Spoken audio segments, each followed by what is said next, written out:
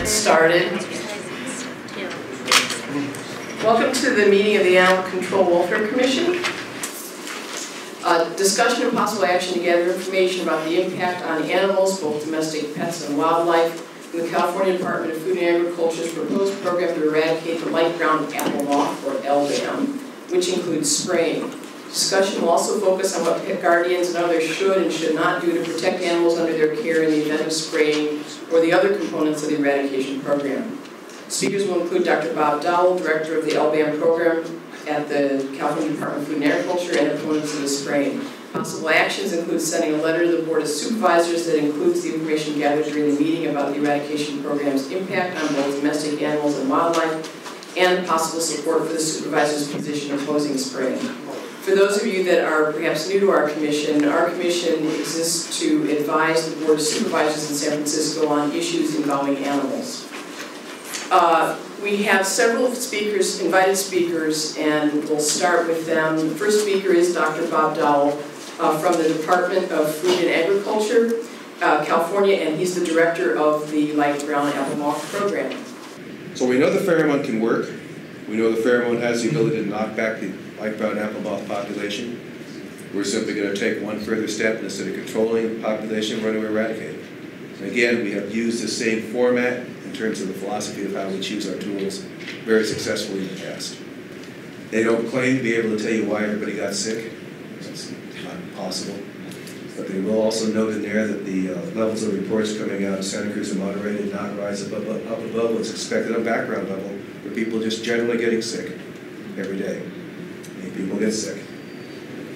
The difference is that people got sick a day or two after we sprayed. And again, it was a temporal sequencing. They assumed that because B followed A must have caused B.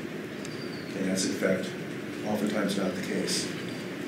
It's like having a very windy day and going out and feeling miserable, and you sit back and go, the wind must have blown something in that made me feel bad. Well, lots of reasons for feeling bad, including bad shellfish you had the night before. Lots of things can happen. What about, there's been a lot of concerns raised about impacts on bees and concerns especially with the smaller microparticles if you use that format, that they're the same size as pollen and the bees will take them back to the hive, and then you have this continual exposure to some chemicals in the inert ingredients that may be toxic to bees. How do you respond to that? Yeah, when I talk to the beekeepers, I talk to people at the Extension, at University of California Extension on bees. They're delighted we're not spraying malafide. They're delighted we're going with the pheromone, with the inert ingredients in there. They don't see that as a problem. They don't see these things as being toxic to the bees. The bees are getting killed by lots and lots of things. There's an article, I think, today in the paper, or yesterday, one of the papers I was reading, colony collapse disorder. For some reason, colonies are dying off, the bees are packing up and leaving the hive and absconding going someplace else. Lots and lots of reasons for the bee kills, ranging from varroa mites, a mite that feeds on the blood of the bees. The big mite sticks itself on the bee and sucks the fluids out of it, goes in and kills the larvae in the hive. There's pesticide poisoning because people aren't notifying the beekeepers properly. There's environmental conditions, there's all kinds of things. But we have not seen any evidence that would indicate that any of these materials where we're using them are going to cause bee kills. There's also some concern that because the microparticles were sticky on the outside, they might literally coat bees and they might not be able to fly. Is that a concern? No, I don't. I think, again, the rate we're using it, the amount of material we're using per acre. Material is sticky, but it's not what you would envision a sticky ball or sticky paper. It's designed to stick onto the surface of the plant material, other surfaces. We don't want it washing off particularly easily. We want it to stick out there and slowly give off the pheromone and do the job we want. So no, we have not seen that as a problem. Again, when I talk with extension bee people, that's not something they raise. I personally, I'm a beekeeper, and I'm quite alarmed at the idea of every single flower that my bees are going to go to, the pollen and nectar is going to have this chemical, these microscopic pollen grains on it. And I was wondering, have you actually tried a little test or something to see what happens when you elect some little small plot. I mean, it's all anecdotal. It's just the. Well, I mean, if you take a look, in order for that to happen, all the flowers have to be open at night. When we spray, we have to put out fairly huge amounts of material. I mean, we're talking 15 grams of active material, 20 grams. It's not a whole lot of material out there.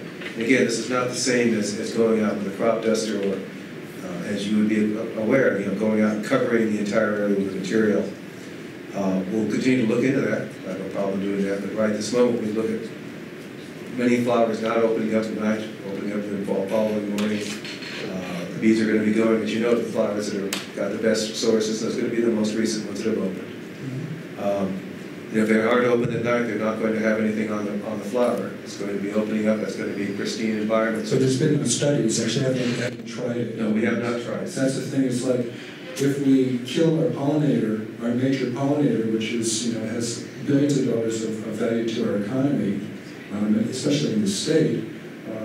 It just seems to be wise to do a little testing before you apply it over again, hundreds of square miles. No, I agree. But again, like I say, when we sit down and ask some of the people responsible for this and say, do you project there's going to be a problem? They don't project a problem. We can look into it some more, and we will. If I was talking to people like Eric Lesson of UC Davis and Eric Quinn, God, for heaven's sakes, don't do that.